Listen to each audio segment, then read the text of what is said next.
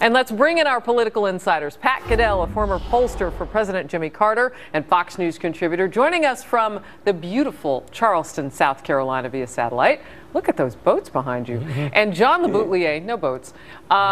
Former Republican congressman for New York, Doug Schoen, also no boats. Former pollster for President Bill Clinton and Fox News contributor as well. Gentlemen, good to see you all. Good to see you, Doug doesn't have a boat, he has a yacht. Exactly. Oh, well, you know what, that's how Doug rolls. Well, you exactly. know, I'm going to ask you then to spend some of your cash on this. I will. Can you explain to me where this story goes now? Because no one among you gentlemen thought that Shinseki leaving would be that big of a deal in terms of solving the problem. It isn't a big deal in terms of solving the problem. And with the further reports of systemic abuses, cover-ups of delayed appointments, the tragic death of at least 30, 40 people, we need to figure out, A, what happened, and B, most important, and it's something John spoke over the last couple of weeks, come up with a system to get the veterans who've given so much to their country the health care they need expeditiously and efficiently, and that's just not happening now, and that's the real crisis. John? In 2000, the General Accounting Office looked at the VA, right? Found the exact thing was going on back then that Shinseki's paying for now, which is huge delays, on average 190 days for a veteran to see a doctor. Nothing's changed in 15 years. We've had 4 different people run the VA. Same thing happens. Nothing's going to change unless the media really digs into this thing. Day after day surfaces story after story of abuse of veterans who've suffered or died, and that will drive Congress. I think Doug and Pat would agree. They react to what's in the news. If the news keeps the story going, they will then have to address it. They are hoping Shinseki being gone makes the story go away. You know what's interesting, Pat? We've heard calls for the story and keeping it on the front page, obviously, with Shinseki at the center of it, but that really isn't what's important at all. It's providing for our vets. So now, does the focus in Washington change to get that done? I mean, from what I'm hearing John say, it doesn't sound very promising. It doesn't. And I'm concerned because, you know, the Washington game in the political class is simple. We get rid of Shinseki, we got rid of somebody, now let's move on to other things. What is at stake that I talked about last week is a government where the bureaucracy apparently is more interested in taking care of itself and ensconcing its own privileges than it is in serving the people, including the vets, and getting their bonuses even while veterans die. So I think there's a serious problem here about whether or not Washington cares the way the people outside the country. When John said, by gosh, let's hope the media does its job. So far, and you know, that's what we have to hope for, because that will make the congressmen do it. They should be up all night, all day doing something. They should have been doing it for 15 years. Let me add on to that. On Thursday, John McCain had a press conference asking for the Department of Justice to intervene in this thing and look and see if criminal activity has taken place. And with deaths occurring, it could be criminal, obviously. But here's the thing. He is the senior senator from Arizona, where this center that is focused on is. And are you telling me that over the last 5, 10 years, these veterans who are his constituents, as they wait and wait and wait and never get to see a doctor, they're not calling his office up? They're not going to his Phoenix office? And he acts like he's never heard about this thing. It's like the guy in Casablanca saying, well, I'm shocked that there's gambling here. McCain, I'm shocked that there are delays in the VA. Well, he's a former POW. He ought to know that the veterans get short shrift. Jeff Miller out of Florida was asked the very same question. How could members of Congress not have known about this? Let's watch his response and then we'll chat. Well, interestingly enough, many of those reports were instigated by the House Committee on Veterans Affairs. And when we went to the VA to ask if the recommendations, in fact, were going to be followed up on, they said yes. And then when we asked them about their numbers, they lied to Congress in regards to their numbers. But it's very difficult for me to believe that the central office here in Washington, D.C. did not have any idea about the cooking of the book and the illegal activity basically that was going on at now, under their own admission, 60% of their facilities. So what Miller is saying, too, is that there was such a long history of lies about what was going on. The IG reports, that's the inspectors general inside the VA, those reports apparently were not made available to Congress. I'll give him that. The GAO report that I mentioned from 2000, that is done at the behest and for Congress. They had that report. They did nothing about it. And Doug? this now, though, is going to be a problem on President Obama's watch. Okay, so that brings me to my next question, because you've gotten rid of Shinseki. Right. And I want to talk about how he exited, too, but we'll get to that in a moment. That's kind of the face of this scandal. Right. So what does that mean for the president politically? Here's the thing. The Benghazi scandal, if it be a scandal, is something that we're going to have a congressional hearing on. We have the IRS, we have the NSA. Those are, while they're serious and important scandals, they don't touch every American directly in the way that the VA does, because everybody knows or has in their family or is, in fact, themselves a veteran. This is going to be a political issue for the president. He has to produce real results quickly, otherwise it will hurt him in November. Pat, I want to talk to you about this, if I could. I brought up this question last week when this was all just breaking. Why didn't the president just fire Shinseki? And there really is more to this than just semantics, because Shinseki now, the general, gets to keep his golden parachute. There's a completely different optic when the president fires somebody for something that happened on their watch and when they wait patiently at the House for that person to show up and have a conversation and hand in the resignation. Look, it's all part of the same, the same minuet that takes place. Shinseki was going, Jay Carney had cut him off the day before. He went in there. He didn't want to go. The president wanted him to go. They didn't fire him because they didn't, again, want to inflame people who support Shinseki since he was a war hero. But I need to go back to Doug's point about the politics and the question you asked, Harris, which is very important. No one has discussed what the implications of the VA will be 6 months from now if the opposition to Obama, the Republicans, manage to equate the VA scandal, this is just veterans, with what a federal takeover of the healthcare system means for all Americans. I would think that there's a narrative there that if I were Democrats, and I am a Democrat, but if I were a Democratic candidate, I would be terrified of, which is if the government does this to veterans, what do you think they're going to do to you on Obamacare, something that's 10 times bigger? And so far, no one has gotten there yet. But I think for political insiders, that's what we need to look at. That one is huge, and the narrative that the administration is incompetent and that the passion differential, which we talk about, who's more PO'd to vote in November? Right. Our side, the Republican conservative side, is more ginned up, and this feeds into it, which is this administration doesn't care about the veterans. I want to get in a couple of tweets. Sure. And you touched on this one from Jack Corrigan, who says to fix the VA problems, first step is to get rid of the unions. And then Mr. B. Crusher, and this is the one that I was pointing to, how does the VA scandal affect the 2014 midterm election? The key word to me is incompetence and government malfeasance and overreaching. If the Republicans can develop the narrative of a presidency and a president who is failing internationally, failing domestically, they have a chance to run the table. But that is the real challenge. Pat and John are putting their fingers on it.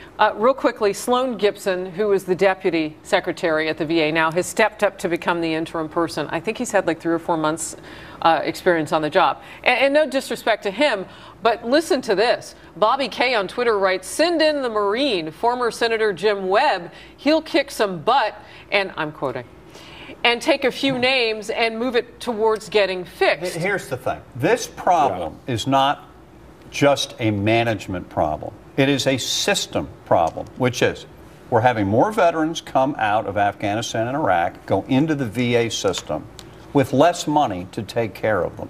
And more serious problems, John. And totally. I mean, the PTSD thing, and I mean, my brain injuries, the whole thing. So it's not, you could put Vince Lombardi in charge of this place. It cannot be made to run better. We need to change the system, privatize it like we've talked about. And we're hearing some calls for privatization. I think John's solution, I'm sorry. Go ahead, Pat. real I want to quickly. hear this, Pat. Go ahead. I think John's solution that he offered a couple of weeks ago that lit up the internet and so forth is a kind of out-of-the-box solution that we really want. The problem is for government to admit that it's incompetent and it's failing, which it is everywhere, is to put in danger the people who benefit from government, which is the political class, Washington, D.C., the politicians, and everyone else. But I think Doug's put his finger on it. The issue is not just the VA. The issue is not just Obamacare. It is the idea that government is not competent enough. It tries to do too much, and we need to do something about changing the system. John's proposal, I would love to hear someone campaign on. I bet you it would light voters up. All right, let's remind everybody what John LeBoutillier called for is to give all of our vets the same care as congressional members have, to elevate the standard, if you will, and make it equal. Now listen to this. Abolish the VA while you do it. Abolish the VA while you do it. That's what John Gate writes to me on Twitter. VA instant fix: force Congress to use the VA medical system. Boy, you guys on Twitter are really, really active. I have to read this. James says, I called the VA on Thursday for a routine dental checkup. I have to wait until August 15th. All other dentists are the next day. We were talking quickly about privatization. And then there's this, because somebody had suggested Senator Webb to run the VA. Independent 2 says, I think Webb is a good idea to run the VA. And then John said during the commercial, he has talked about running for president in 2016. And Pat said, He'd be perfect. As John has said, he was once a Reagan Republican. He got tired of, he didn't like the neocons, became a Democrat, did not like the corruption of Doug and my party. And I think he would be great. I think he should run as an independent. That's a true American hero. And the country is tired of the way this stuff works. I think he'd be great at the VA. I even think if he's thinking of running, that's even more exciting. You know what's interesting? That was what we call a little catch-up on what happened during the commercial thing right there. And our crew was so quick, they got a picture of Senator Webb up. Doug, real quickly, your thought. Yeah, I think that if President Obama had good sense and good judgment, he would seriously consider this. And also, given the fact that he knows he couldn't control Senator Webb personally, politically, or substantively, the chance that he gets appointed is about zero. Interesting. Let's move on. Yeah. Let's talk about Bo Bergdahl, who's on his way home now after being captive by the Taliban in Afghanistan for nearly 5 years. The conversation has quickly changed from him coming home to asking some very serious questions about what happens when you make a deal the way the White House made a deal to get this guy. And this is no disparaging look at him coming home. It's more about what we had to do to get that. Let's have Senator McCain and then we'll talk.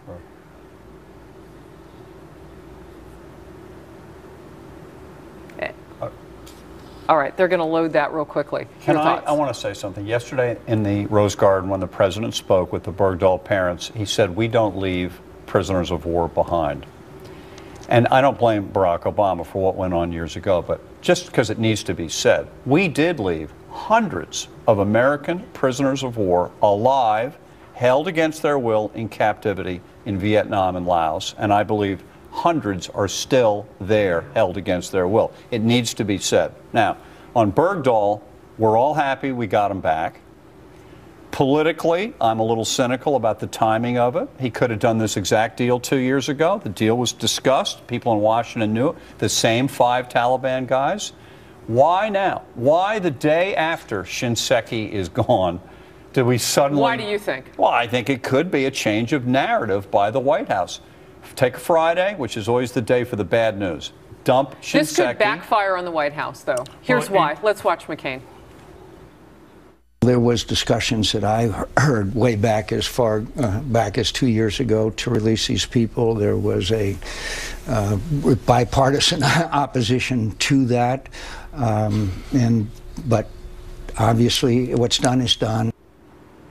All right, and when I say backfire, I don't mean in any type of way, and we want to make it very clear, anything to do with Bergdahl coming home is a blessing for him and his family. Last POW out of Afghanistan, of course, of course, of course. But the price, who are these guys, Doug? These are some of the worst human beings that we know, high-ranking Taliban officials, high-ranking al-Qaeda officials, close to Mullah Omar, communications, intelligence, defense ministers.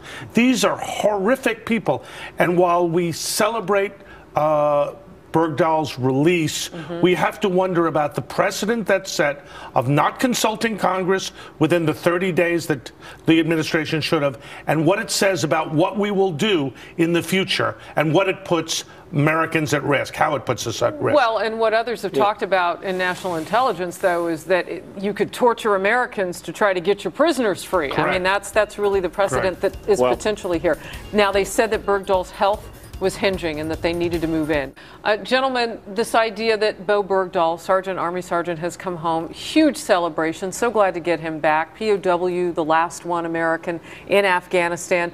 Pat, this is a tender issue for Republicans and other critics of the administration to take on. But your point with being critical about the deal that was made to bring Bergdahl home is what? Well, it is this. First of all, let's understand, we're all excited. This Bergdahl has been through hell, 5 years in possession. I'm glad he's home. We all are, his family, for his family and him. But look, we got to deal with the fact that Secretary of Defense Panetta refused to make this deal several years ago because we're talking about the defense minister of the Taliban, the chief of staff of their military armed forces. We're letting them go and setting a precedent, as Doug said. But here's the question. How many American casualties were incurred capturing these very top people and then just letting them go? And why did we do then now what we would not do then? And then, I'm sorry, you have to ask yourself, as John has laid out the timeline here, and as the Hill paper said just this afternoon in a news alert, this is all an effort to divert attention and to get the narrative away from the VA. And by the way, you have to ask the question, why are we making these kinds of deals now? Real quickly, Doug, your response to that, because that's a lot of fire thrown in the room at the administration. I go back to where I started. This goes to the question of the competence of the administration to manage international affairs and domestic affairs. How are we making decisions? Why are we making decisions? What is our long-term strategy? How do we revitalize a country that is not succeeding economically or internationally? This is why #BottomLine is right next to your name on Twitter. Good. Right? That's the name of his yacht that we're talking about. Oh, really? Are you kidding? I'm about to go to my yacht now. Oh, my goodness, I never knew that. Yeah. Thank you, gentlemen, for being here, and for you, Pat, for joining us via satellite. Right. And you can catch these gentlemen on FoxNews.com every Monday morning, 10:30 a.m. Eastern. And now, Huckabee.